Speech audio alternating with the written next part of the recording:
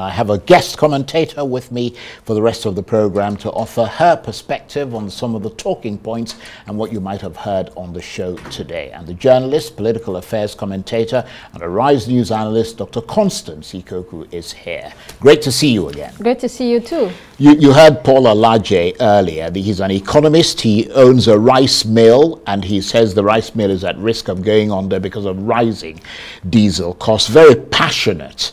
And clearly, you know, very expressive of the things that are happening to him. What do you make of all that? I mean, it was a brilliant conversation for the two guests, actually. Paul, as usual, was firing from all cylinders. Very direct, informed, and engaging. And the staggering information for me that I took away is that the cost of diesel was 200 naira in 2021, and now in 2023, just over 2 years, it's over 1,000 naira. Staggering. Yes, it's staggering, and it's almost overwhelming to think about what these guys are going through. So it definitely means that something needs to be done about it. Right. He mentioned local production. Yes, we definitely need to increase or start local production. And I was wondering, I know about the Trans-Saharan gas pipeline that is to start from Warri through Niger, through Algeria to Europe, shipping gas to Europe. And I wonder if we're going to be doing that, why are we not even using optimally gas in our country if we have it in abundance? Absolutely. Gas will be an alternative energy source. You have to diversify the energy source. And obviously, beyond the sort of diesel and and so on, I mean, in terms of the impact on manufacturers and businesses, you've got to combine that with the foreign exchange crisis, because they import virtually everything they use to make their products, and the fact that the transportation of goods using trailers and trucks and all the rest of it, all affected by diesel costs. And it's all that having an impact on a very fragile economy and on the economic outlook going forward. Yeah, that's right. So when you think about it again, the All Progressive Congress, which is the ruling party, must be having an Oppenheimer moment. If they're not having that, then something is seriously wrong. Due to the fact that they have been in power 9 years, 8 years of Buhari, this is the 9th year, and it has been bad news all round. Everyone can see it. They are not catching a breath, and it doesn't look like they have an official policy that is rolled out, with time, properly, collaboratively to, work on the economy. Everything seems disjointed, and everyone is doing whatever they want to do. And that dovetails into what Dr. Peter Said was talking about when he talked about economic diplomacy. Yes, it's good to go out there, do economic diplomacy, but you have to do your work at home. And he mentioned countries like Japan, China. And what I wanted to say about that is that China wasn't playing at all.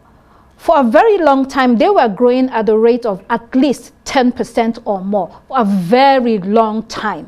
How many percentage have you been growing for the last 8 years? Or 9 years in Nigeria? So that's something to think about. And of course, also, China is very disciplined.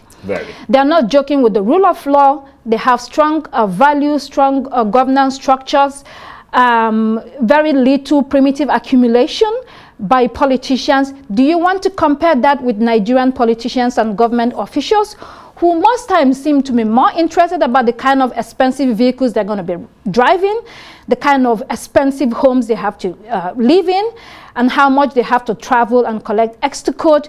There's so much unseriousness, and you see that impacting on the economy and other parts of the country. And certainly it also impacts on the perception of people abroad. And Dr. Peter Said was talking about the president and his vice as the most traveled in their first 100 days in office since 1999.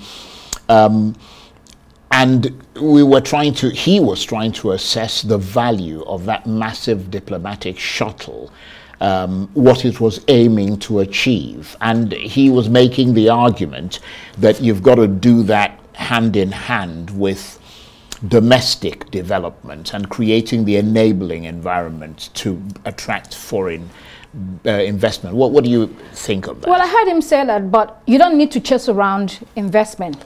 When your house is good and in order, they will chase you, they will come. And it seems like at the moment, Nigeria is a bit lost at the global stage. And there is a reason for that. I mean, there are a couple of things that you need to do. If you want to have that clout globally, you have to have a combination of economic, political, military, and soft power capabilities in order to build that influence. And it takes decades of careful planning, of consistent effort, of governance, good and effective governance to, create that influence, create that visage. It really takes time. I think we've fallen off, for the past couple of years. And that is why, a group like BRICS did not even mention Nigeria or talk to them. People say it's not important. They invited Iran, Ethiopia, Argentina, Saudi Arabia, UAE, and people say it doesn't matter. It matters. Why does it matter? We are the biggest economy. Well, we interchange with South Africa, but we have a very big economy in Africa. We are the largest in terms of population. In the global south, we should have a solid voice. And so you have this emerging group that covers a lot of the global south and will be even bigger. I mean, already 40% of the world population is in BRICS, and a quarter of the global economy is under the BRICS, and it will grow. Why would Nigeria not be on the table inviting other people? You actually you made a very good point when you talked about one of the key things being consistency, which is what the Chinese have done. Because if you go back to the days of President Obasanjo, I mean, the Nigerian economy was growing really fast, and the policies and everything were very conducive to foreign direct investment, and you had a lot of it coming in. And at that point, the discussion being had very, very seriously was that BRICS was going to become BRINCS, and the end there was Nigeria. But obviously that conversation is off the table. Yes. Very correct. So during Obasanjo, we were growing at the rate of more than 7%. And if we had continued, we would have been in another spot now. But when you see politicians think it's a joke, okay, the APC says we want power. You have power, you're not prepared for it. You're not doing nothing with it. Instead, you sort of brought the country to its knees. And yes, Dr. Peter Said says, have patience. What kind of patience are you talking about? The world is moving. People are suffering. So what is going on with the fuel price now is causing or deepening inequality. Income inequality, because you see that people's low-income people especially spend a significant portion of their income on transportation and energy costs. Electricity tariff is not cheap at all. And then this might lead to social unrest. Labour is already talking about the strike they're going to have next week. This could eventually lead to more unrest. And then, of course, it reduces economic growth. When it is very expensive to do business, people have to lay off workers. That means you have more problems. And of course, you have the problem of inflation as well, because it's very expensive to produce anything. They then transfer the cost on the consumers. That means the prices of goods are, going higher and higher. So it's a lot to tackle. So governance is not a joke. If you're going to be the president or you're going to be the ruling party, do the work. Well, let's hope that, as Dr. Dakuku Peterside pointed out, that now that you've got an economic team in place, that in the next few weeks to a month, they'll roll out a strategy and begin to implement it. I want to thank you very much indeed, Dr. Constance Ikokwu. She's a journalist, political affairs commentator, and Arise News analyst. That's it for this edition of Arise Prime Time. Join us again tomorrow. From me and the entire team here in Abuja and Lagos, bye-bye, and thank you for watching.